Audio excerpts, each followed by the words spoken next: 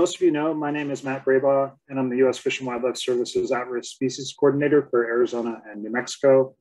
I sit over here in Tucson, Arizona. For almost 2 years now, I've been working with the CCAS team, which includes Genevieve Johnson from the Bureau of Reclamation, Christy Miner, who you see here as our coordinator from the University of Arizona, and early on, Alex Kegerries, who now is with Cornell, but helped launch the community practice when we got started. Before the official community practice launch about 2 years ago, we had a series of meetings where we invited federal and state agencies to come together to help identify some early research needs, particularly for American bullfrogs and crayfish. And those were announced in a competitive funding announcement about 2 years ago. At the same time, the Fish and Wildlife Service Science Applications Program was able to fund some additional research through Arizona Game and Fish related to non-native fish movement in the Grand Canyon, and that'll be one of the presentations today. In addition, I'm not following my script, Christy, but getting back to the competitive funding announcement for bullfrogs and crayfish, we were able to fund 4 projects through that competitive funding announcement, and we will hear about one of those projects today as well. With that, I'll hand it over to somebody whose thoughts are probably more organized than mine are today on a Thursday. And Christy, I'll hand it over to you to do the introductions. Awesome. Thanks, Matt. Hi, everyone. My name is Christy Miner. As Matt said, I worked for the University of Arizona's School of Natural Resources and the Environment, and I've been working with the CCAS team as the Non-Native Aquatics Community Practice Coordinator for the last year. We'll go ahead and move into our first presentation. So for this first presentation, Susan Wood and Rebecca Best from Northern Arizona University and David Ward from USGS will provide some updates on their project, Ammonia Chloride as a Tool for Eradication of Invasive Crayfish. If you have any questions during this presentation, please just put your questions into the chat as we go along, and I will relay them to the speakers afterwards as long as we have time. So with that, I will pass it over to you, Susan. Thanks, Christy. I'll go ahead and share my screen.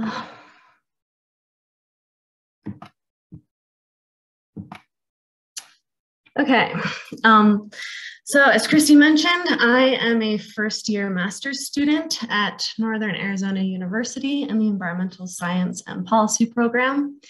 And I'm working with Dr. Rebecca Best and David Ward from USGS.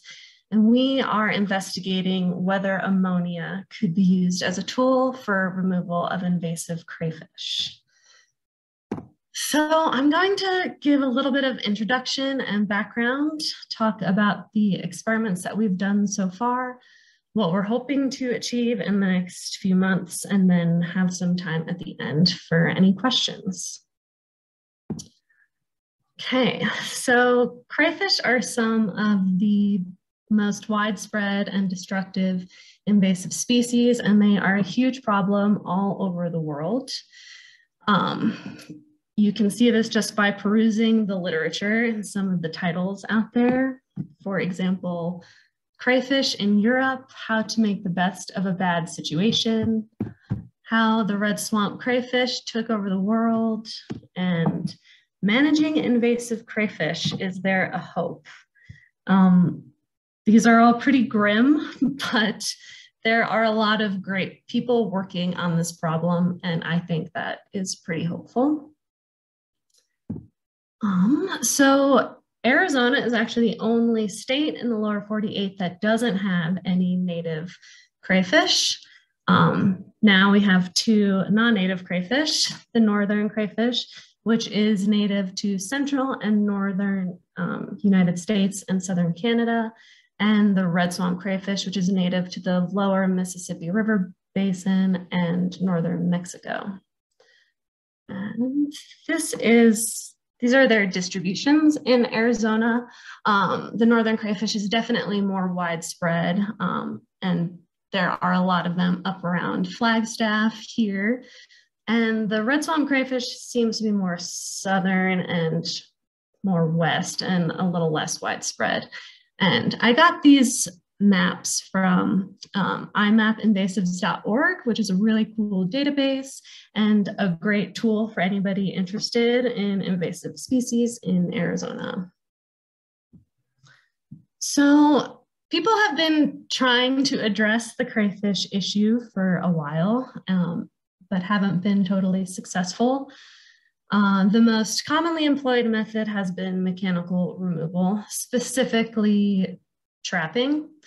This picture is the signal crayfish, which is invasive in Europe, and trapping has definitely not worked on this species. Trapping selects for large adult males, and that they're really only a small proportion of the population. And when you take out large adults, you enable the juveniles to thrive. Trapping can reduce crayfish numbers quite a bit, but it has to be a pretty intensive effort for it to do so. And like any mechanical removal technique, it's never going to remove all of the individuals in a population. There has also been quite a bit of research with biocides, using biocides against crayfish.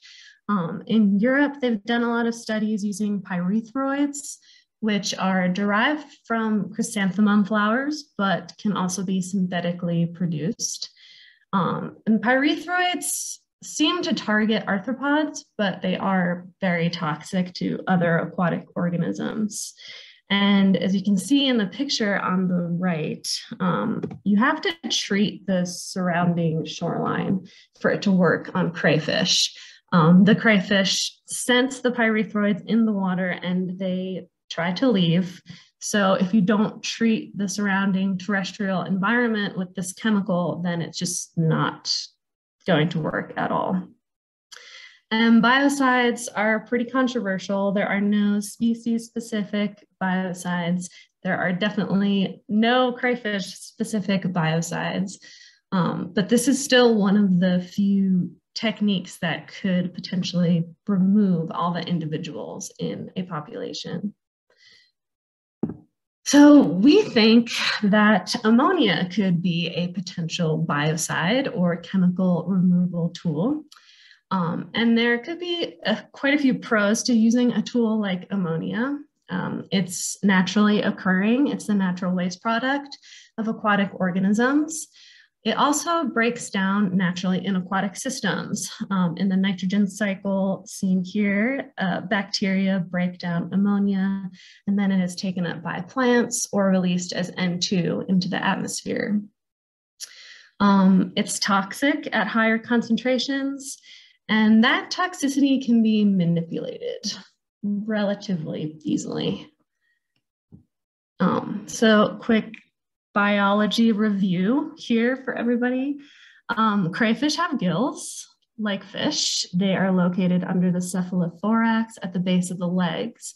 And just like fish gills, they have these gill filaments and lamella structures, and oxygenated water washes over these structures, enabling oxygen to be diffused through these membranes into capillaries, and then oxygenated blood is transported throughout the body.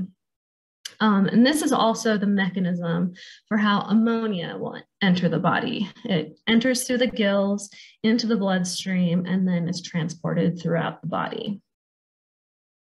So with that in mind, we'll talk about the two forms of ammonia in aqueous solutions, the ionized form, NH4+, and the unionized form, NH3. NH4+ is usually prevalent in higher concentrations, and the unionized form, NH3, because it's not charged, it will readily pass through cell membranes and lipid bilayers. It enters tissues and organs and will enter gill structures. And so it's considered the more toxic form of ammonia because it can enter the body so easily. And as you can see in this graph on the right, the percentage of unionized ammonia increases as pH increases and as temperature increases. So most freshwater systems have a pH of around 8. And at that pH, the percentage of unionized ammonia as opposed to ionized is about 10%, or maybe even a little less. But if you can increase the pH to 9.5, that can increase the percentage of unionized or toxic ammonia to almost 80%. If you can get your pH up to around 10 and work in warmer water temperatures, then you could increase that percentage up to almost 90%. So it is relatively easy to increase the toxicity of ammonia just that much by increasing the pH and the temperature.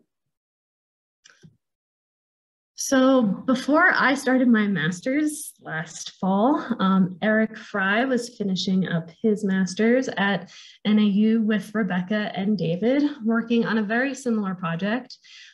He was looking at ammonia as a tool against invasive fish.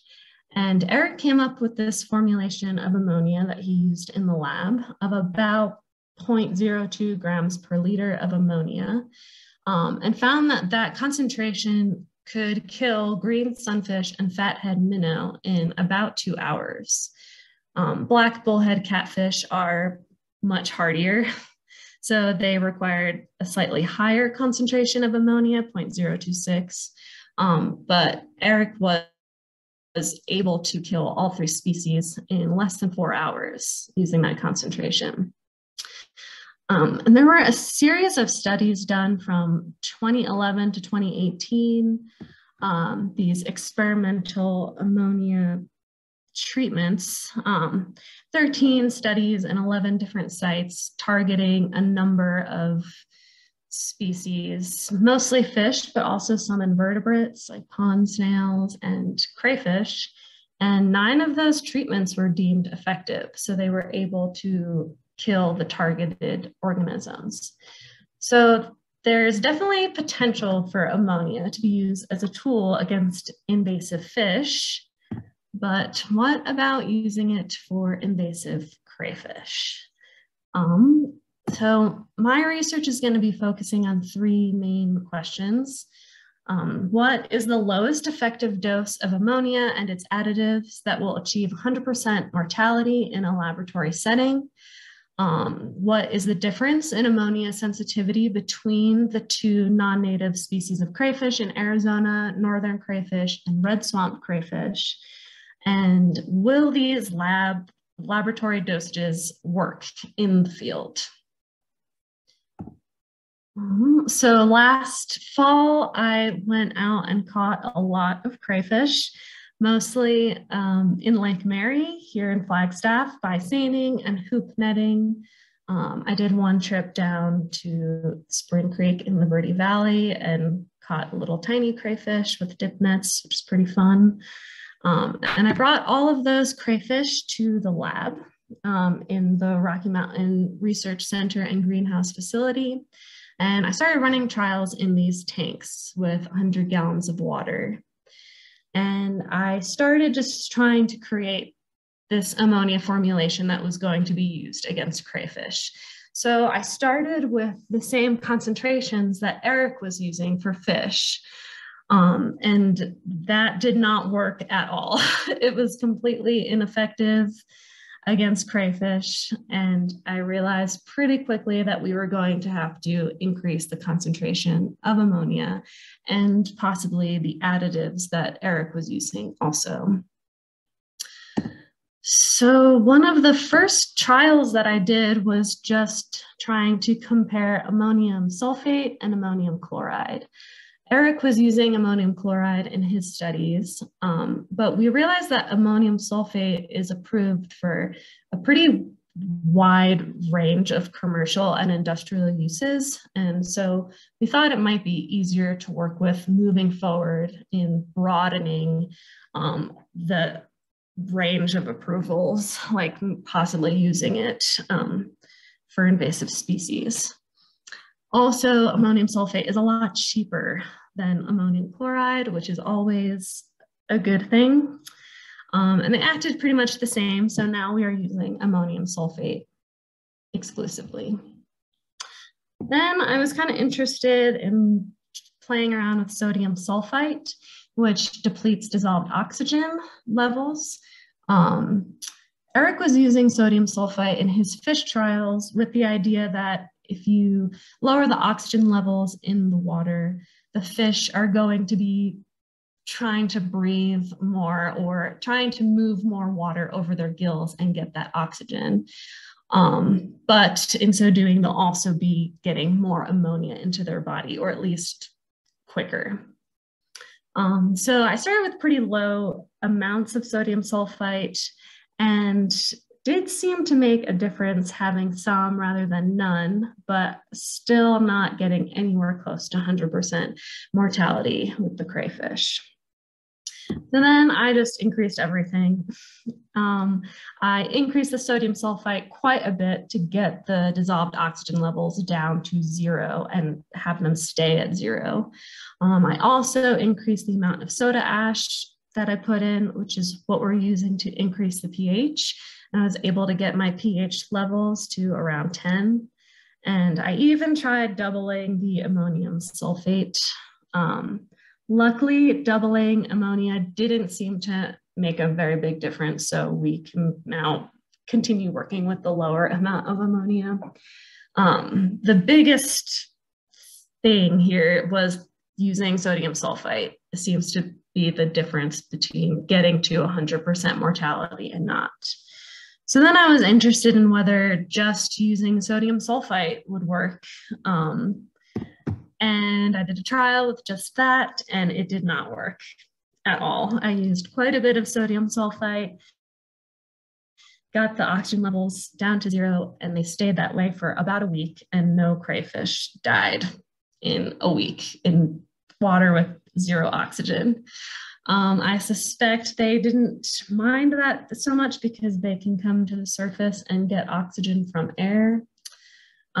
So it seems like we have to work with some mixture of ammonium sulfate, soda ash to increase the pH, and the sodium sulfite to lower the oxygen levels to be able to achieve 100% mortality.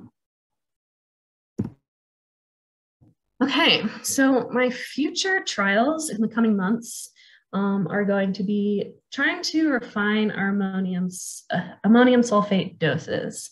We want to try to bring the amount of ammonia down as much as possible, find the lowest amount that will still be 100% or still cause 100% mortality. Like I said, ammonia breaks down naturally in aquatic systems, but it still persists for quite some time.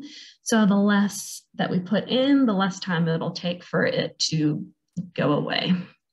I also want to run some escape trials. That is one of the tricky parts of working with crayfish as opposed to fish. If they don't like the water that they're in, the crayfish will just leave. So we want to bring the ammonium sulfate amounts down as much as possible, but it still has to be high enough to incapacitate or affect the crayfish so that they won't just escape. I also want to run I've mostly been working with northern crayfish, and I want to try working with red swamp crayfish and really compare these two species and how this ammonia formulation will affect both of them. And eventually we'd like to take this formulation and try it out in the field. And this is where some of you folks might be able to help me. So we don't have any field trial sites yet, but we know kind of what we're looking for. Because of the strict regulations on biocides in Arizona, if we did this in Arizona, it would have to be on private land, or it could be on public or private land in Utah. For it to be exempt from an experimental use permit, it has to be less than 1 acre in size, have no native species, not be connected to another body of water, not used for irrigation or drinking water, and not associated with recreation or fishing. And because we're going to be putting ammonia. In this water, we would like it to have crayfish and not much else. So if anybody has any ideas about that, that is my email address. I'm not sure if you can see it behind the Zoom thing. But please reach out to me if you know of any places where this might work, or have anything in mind. It would be great to talk about it. And I think that is all we have. Here's my email address again, if you know of any potential field sites and would like to help me do my research. Otherwise, thank you all so much for listening. And if anybody has any questions, it'd be great to hear them. I'll exit my screen share. Awesome. Thank you so much, Susan. Very interesting work that you're doing. Very hardy creatures. Yes, they're impressive. It's impressive. Did have one question so far, and I apologize if you mentioned this, but I know that you said you collected like some younger crayfish and some adult crayfish. Were all your trials just on the larger crayfish, or were they on a mix? Yeah, I did all my trials on larger crayfish and tried to keep them kind of all the same size. It would be really interesting to try some trials with smaller crayfish if we get around to it. But for now, just kind of trying to focus on the adults and have them all be a similar size.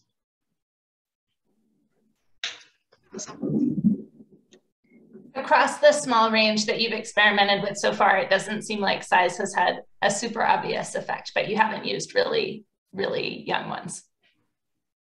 Yeah, that's true. And people that have done, it seems like smaller crayfish, I don't know, for some treatments, they seem to be more susceptible to chemicals, and then other people say that they're not as susceptible. So it would be pretty interesting to try something just to see what ammonia might do to them. But yeah, from what I've done, there has been a range, and I haven't really been able to see too much of a difference in between like the different sizes.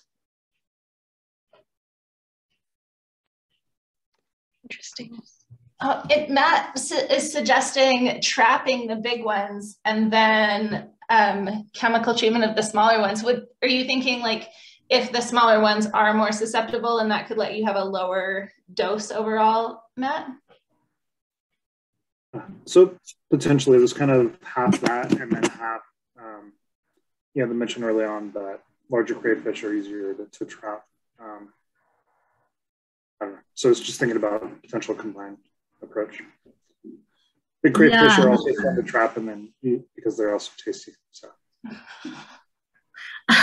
A lot of the research and reviews that I've read have all kind of agreed that this is such a big, difficult problem that it's probably going to take a whole slew of treatments and methods to be able to deal with it. So that could be one option of like finding a biocide like ammonia to target a size class and use it in conjunction with trapping. There was one study that I read where that trapping actually worked because they introduced a predatory fish in conjunction with the trapping. So yeah, these crayfish are so hard to kill that it probably will take a combination of all sorts of whatever we can throw at them. So, Teresa, yeah, go for it. Yeah, so hi, I'm Teresa Thome. I am in our Pacific region, so I'm just a little west of, I think, where you're working, but we have some good examples of work on rusty crayfish in the Columbia River Basin for modeling, occupancy modeling, removal, some trapping, some treatments with not ammonia, but rotenone. And I'd be happy to connect with you on potentially expanding your field sites if you want to work in a couple different states, but there's definitely some opportunity, not with the 2 species you're looking at. But I also had a question. I was curious with the IMAP invasives database, are some of your sites or the sites where you're showing invasive crayfish, do you know if those are documented with the USGS nuisance aquatic species database? Because I know there's different ways to find where different species are located, but we use the USGS database a lot too. So I was just curious. Yeah, I did look. I have been using the USGS database, and yeah, the IMAP is just kind of, there were a couple from USGS, a couple observations from USGS, and I don't know. I think people go on there and just enter their own observations on that site. Rebecca, do you know? I think it's trying to pull from as many different sources as possible. So it's pulling from USGS records and game and fish records and some individual, more citizen community science stuff. As far as I can tell, is lots of different data sources. I'd be worried about IMAP because I've seen many incorrect identifications on there. So far, we've been using it just as a place to contact people and see if there are in fact crayfish where they're on that map, and so far it's worked. But we're not like modeling occurrence or anything using that data. Yeah, we're currently trying to find where we can go catch red swamp crayfish and possibly do an experiment on them where they are. So we've mostly been using it for that, like where we could possibly catch red swamp crayfish down around Phoenix. There is one observation on that IMAP map for that there is a red swamp observation here in Flagstaff that we're kind of interested in following up on because we didn't think that they were here yet. So yeah, I was surprised too, not that rusty crayfish were not documented in Arizona yet. So that's good news. And then I just wanted to add into that Montana, the state of Montana, especially through Montana Fish and Wildlife and Parks, is doing a statewide, working toward a statewide crayfish inventory. So not just invasives, but just looking at native distribution as well. So that's some pretty neat research, just knowing that crayfish are important in aquatic communities, and they do, whether they're native or invasive, they're an important part of the ecosystem. So anyway, thanks. Thank you. All right, thanks everyone. Thanks again, Susan. I'm gonna have to move us along to the next presentation. But again, I think Susan's info is in the chat, so feel free to continue these conversations. And I will go ahead and introduce our next presentation. So for this next presentation, Dave Rogowski and Ryan Mann from Arizona Game and Fish Department will provide updates on their assessment of native and non-native fish movement through the Pearce Ferry Rapid on the Colorado River. So I will hand it over to you, Dave. Okay, hopefully it should be up for everyone. So first of all, thank you very much. Yeah, this is a very collaborative work between ourselves, Game and Fish, and BioWest, and all the folks that are listed here that helped me out, as well as the folks in BioWest. I'm going to start out basically talking about how we came to this project. So Arizona Game and Fish has been doing some long-term monitoring of the Colorado River and the Grand Canyon, basically from Lake Powell to Lake Mead since for the last 21 years. And it's geographically broad. And here's just a shot of an image of our sampling in 2021. Basically, launch at Lee's Ferry, basically is where everyone launches to go raft down the Colorado River. And depending on how many nights of sampling we have, dictates how many reaches we sample. And these are the reaches we sampled last year. And so Marble Canyon basically is from River Mile 0 to the Little Colorado River. And then they're Colorado River main stem kind of changes once we go a little Colorado River. It dumps in some sediment, so increases turbidity. And as you go downstream, the temperature warms up quite a bit. And then Western Colorado, Western Grand Canyon, we're considered basically from Kanab Creek on down, and then far western is kind of this area over here, Diamond Creek, and then Pearce Ferry. So we're sampling an area about 281 miles. And so what we've noticed over time when we sample, and the methods that we use to sample is we're looking at the whole fish assemblage. So we use electrofishing. We've been using hoop nets since 2016, as well as angling. And each of these targets different species of fish to get a good representative idea of where the fish distribution and relative abundance is. And what we've noticed over the time periods, and this figure here shows that. So we have non-native fish in red and our native fish in blue.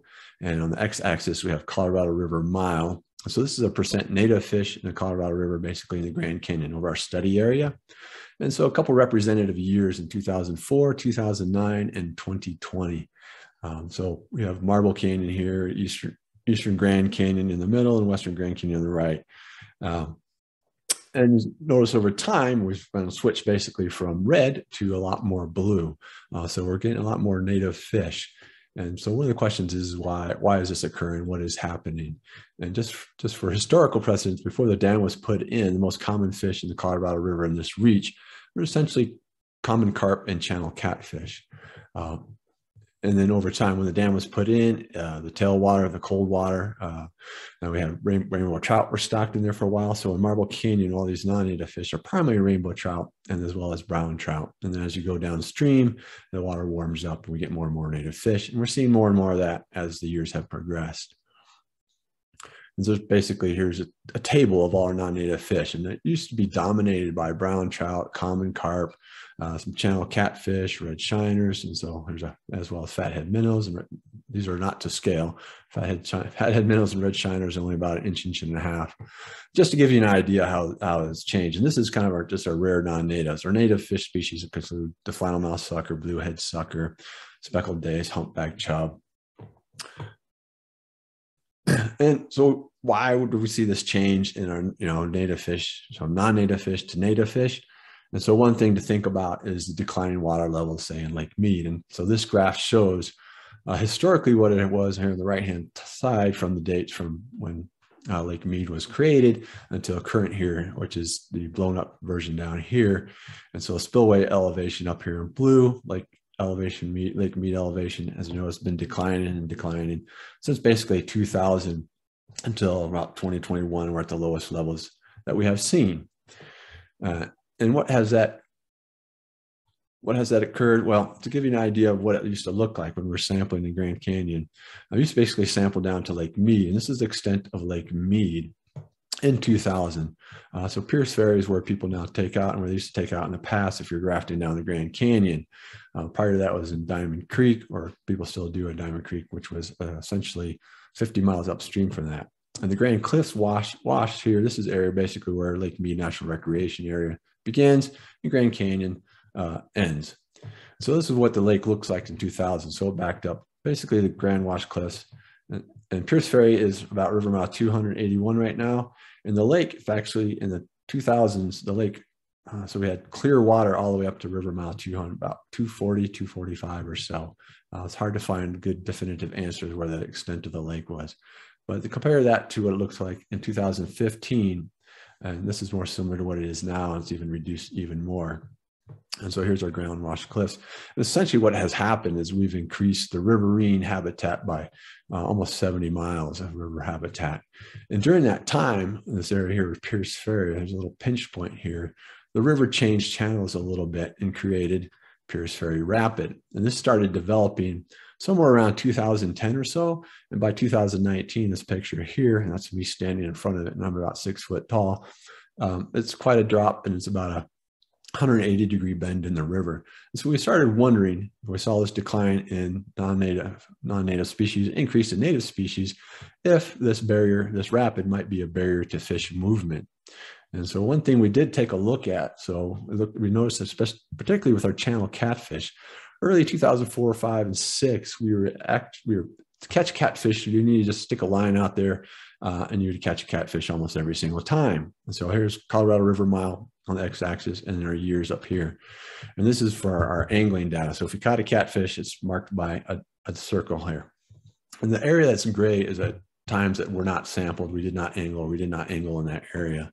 In our initial sampling, we did not go all the way Pearce Ferry Rapid because the lake was actually over here, basically around 250.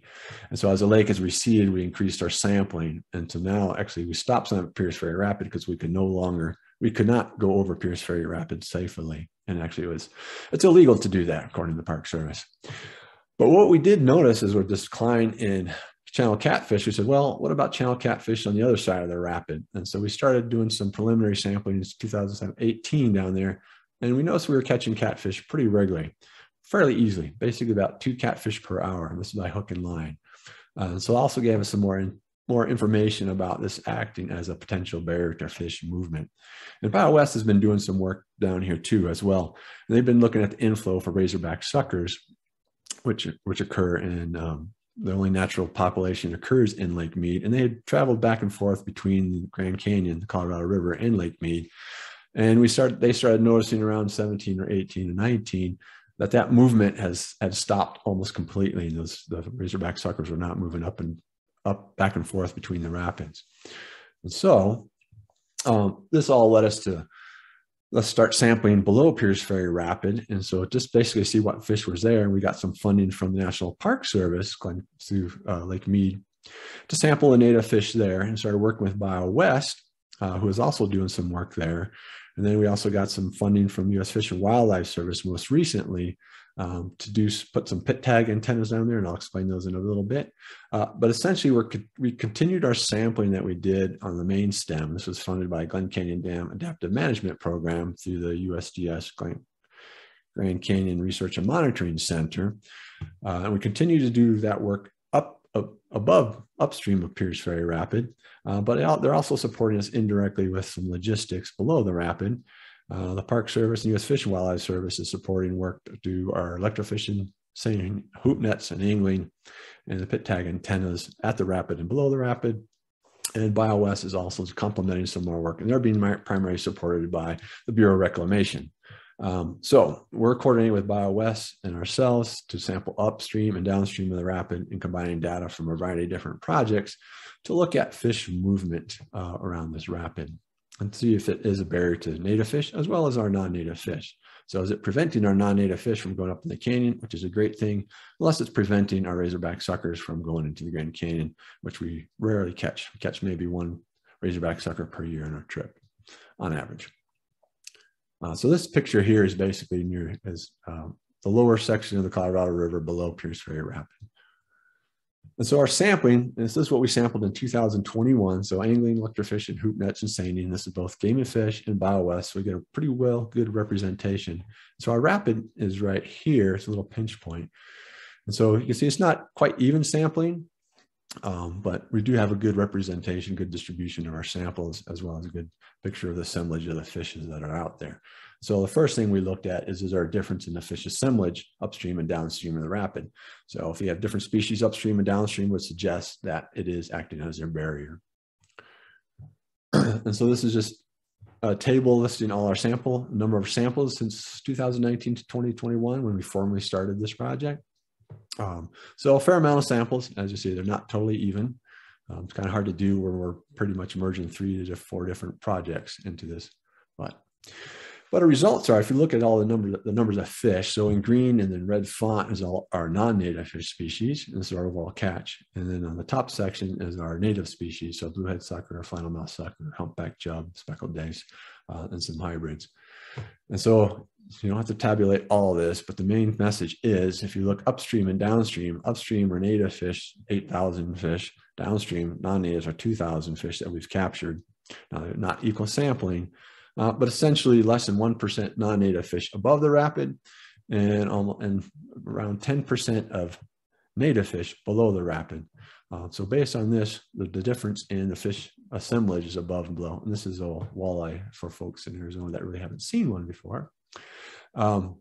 there's a significant difference in the fish's assemblage. And statistically, this is proven out using a variety of statistical methods. And this is just a graphical representation of that. So our upstream is in blue with a much tighter circle here, and it's consisted primarily of native fish, where downstream it's a much wider circle, and it's pretty much dominated by non-native fish, red shiners, fathead minnows, channel catfish, common carp. Those are all non-native species, and our native species pretty much centered around the upstream bed. So one thing to add is that we've been doing a lot of work, not just us, but the Park Service, U.S. Fish and Wildlife Service, the USGS in the Grand Canyon, where we tag and mark all our native fish essentially above 150 millimeters, except humpback chub, we start mark those down to about 85 millimeters. So these fish can be recaptured either manually or detected on remote antennas. And just to get an idea of the amount of work that goes into Grand Canyon between all our different projects and agencies, in 2020, 30,656 fish were tagged. And these are with pit tags, and I'll explain what those are. This is a picture of a flannelmouth sucker, our normal processing. So we have a scanner, and our tags are preloaded in these little basically injection guns, and we basically tag all our native fish. And below the rapids, we're tagging non-native fish just to look at movement. So the pit tags, this is what one looks like in my hand. Hand's pretty big. They're only about 12 millimeters. Typically, if you capture them like angling or netting or electrofishing, we scan them individually with a little scanner, handheld scanner. And more recently now, more and more folks are starting to use these pit tag antennas. So you can place them out there. And here's a picture of a razorback sucker. This is from Marshall Associates. These are ones we're using. As a fish swims over it, these are basically radio frequency ID tags, just like you would give your pet to identify them. As the fish swims over them, it picks up that tag and records it. And so what we've done is we put pit tag antenna array around the rapid. So this is rapid here in the middle. We put 4 upstream in sort of the slack area on just above the rapid, and we put 2 downstream. These are not to scale. Our antenna arrays are only they're about 4 feet wide by 2 feet long, or the other way around, 2 feet wide, 4 feet long. They're rectangular. We set them on the bottom. The one in red here is because that one got destroyed and is no longer working. It got wedged down there in the rapids. So due to high fluctuating flows. But all the rest I've been working on and off, and this is just antennas. These were placed in there November of 2020. So we have 1 year of data, and we'll be going out, I believe, in May to do our sampling again, and we'll download the antennas. Our antenna 6, which is the one below the rapid, has been working beautifully. And the whole time period where the other ones have been a little on and off. Some of them got removed, some of them got destroyed by cattle. We've had to fix them a few times. So I didn't think I'd have to worry so much about cattle destroying fish equipment, but it happens. So our antenna detection. So river flow is from your right to your left here. And so upstream and downstream, here's our detections. The red ones in red are common carp and channel catfish. Those are non-native fish species. And these are unique individuals. So sometimes we've captured many of them, many times we detected them. So by far, downstream and upstream is flannelmouth suckers. They're most populous, most abundant fish in the Grand Canyon.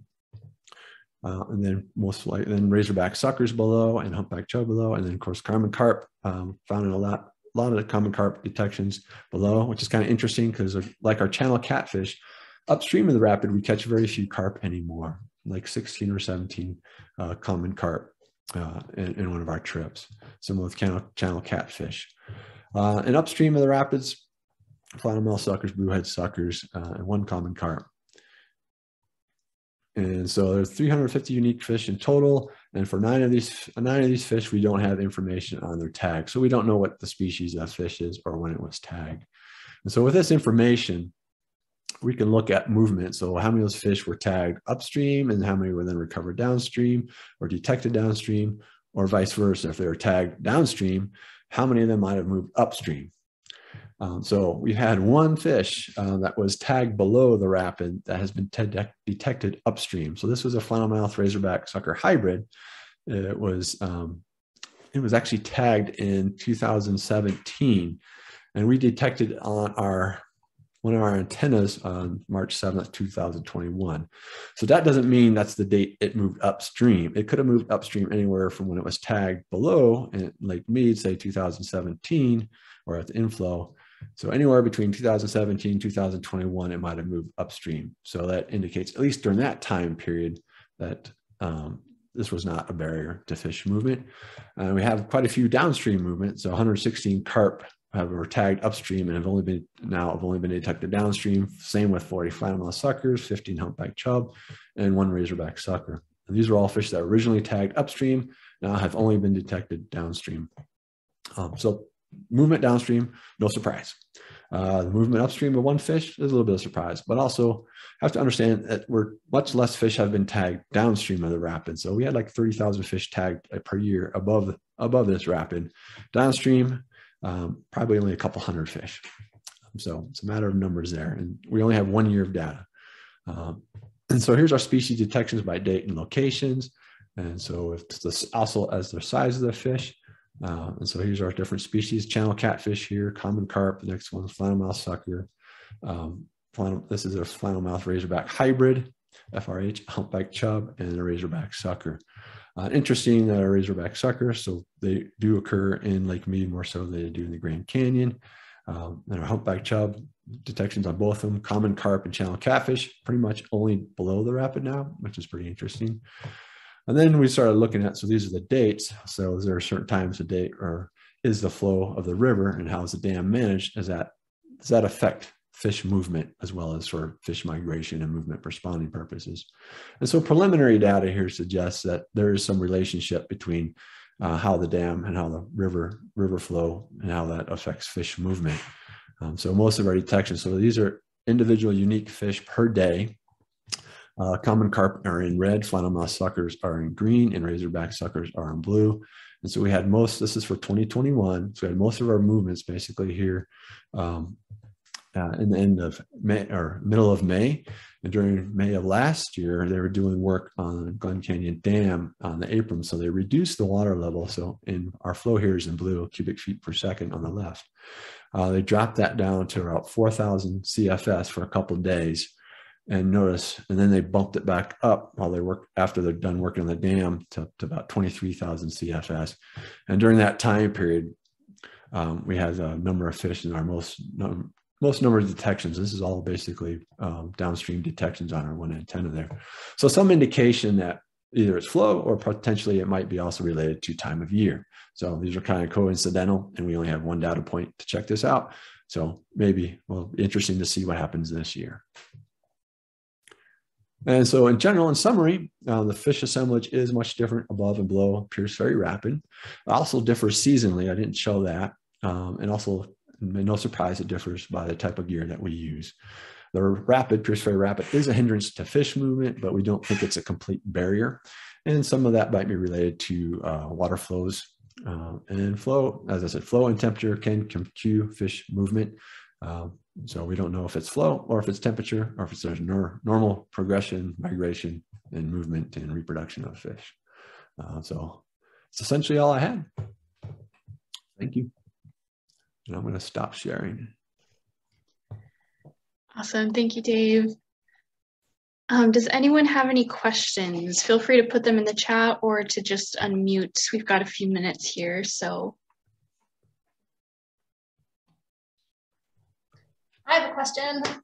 That was super interesting. I was initially thinking about like the rapid as a barrier to these invasive fish that are predators, and then you have an increase in native fish.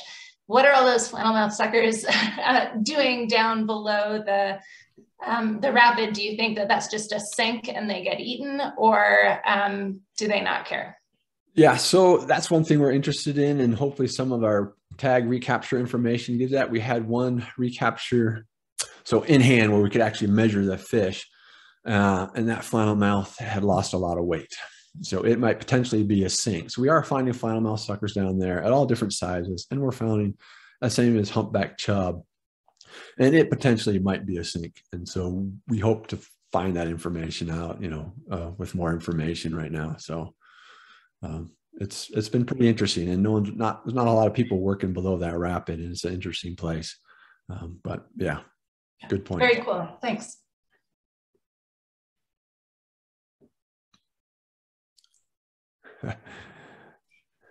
I see Bernie, your results are amazing. Should we be putting weak fish passage barrier upstream of reservoirs and other parts of the Colorado River and on other rivers? Well, it's been talked about. So this situation that I reported here is not the only one that occurs. On the San Juan River, where it dumps into Lake Powell, we have a similar situation there. That one is a complete barrier to fish movement upstream. And so for the flatmouth suckers, razorback suckers, our native fish, they're now starting to transport and move those fish upstream of that barrier. So it does prevent our non-natives from going up, but it also prevents native fish from going up too. So there's a trade-off. At this point, I think it's probably easier to move native fish upstream of a barrier like that than to try to, if you take away the barrier, then try to prevent non-natives from coming up. And Tom Jones said, do you think natives would have negotiated rapids like those at Pearce Ferry historically? We're not sure. I mean, they go up and down past lava falls. So they can, if they want to. You don't know the complete hydrodynamics of that rapid and whether, how well and how easily fish can move up it. And if it's also related to water levels, and that rapid constantly changes. And many of our native fish are long-lived fish, flannelmouth suckers, bluehead suckers, humpback chub, razorback suckers. They can live 20, 30 years. And so maybe if there's a year of high flow, then they can swim up it. And then some of the water differences in water temperature upstream of Pearce Ferry. So yeah, so water temperature coming out of Hoover of the dam essentially is around 54 degrees Fahrenheit or so. And by the time you get close to Lake Mead, it's approaching 70 degrees or so. It's almost a straight linear increase in water temperature. It's going through a canyon. It has very little solar radiation increase, but it does slowly increase as you go down. We have almost 300 miles to get to Lake Mead from the dam. Well, actually a little more than that. So that's another reason why we think a lot of our native fish are doing well. The water temperature is much more conducive to reproduction and growth for our native fish in the Western Grand Canyon. Also, as it's cutting through the Lake Mead sediments, it's also increased turbidity. So we have warmer temperatures, higher turbidity. So it's more like the natural habitat used to be before the dam was put in, and much more so than what it is up near the dam where it's clear and cool water.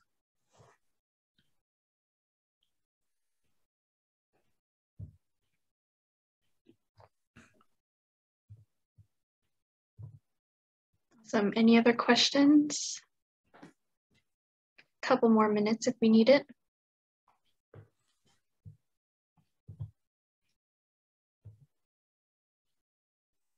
I encourage everyone to go to Lake Mead and catch catfish and eat them.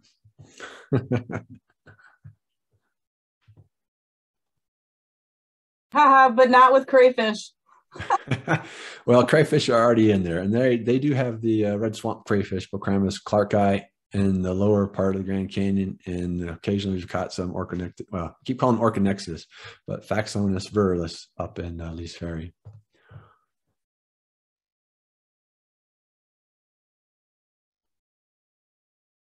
Awesome. Well, I think I'll go ahead and just give a couple closing remarks here. Thank you, Dave and Susan, today. And thank you to all the presenters who joined us over the last 3 months or so. If you've missed any of those discussions on bullfrog and crayfish research, as well as today's, the recordings are up on our YouTube channel. We'll put the link here in the chat real quick. And today's presentation will be there as well, probably by the end of the day tomorrow. Next month, we'll resume our normal COP meeting program, so we look forward to seeing you all on April 21st, or sooner if you'll be joining us for the American Bullfrog Workshop session on the 30th. So thank you again for joining, and we hope everyone has a great rest of your week.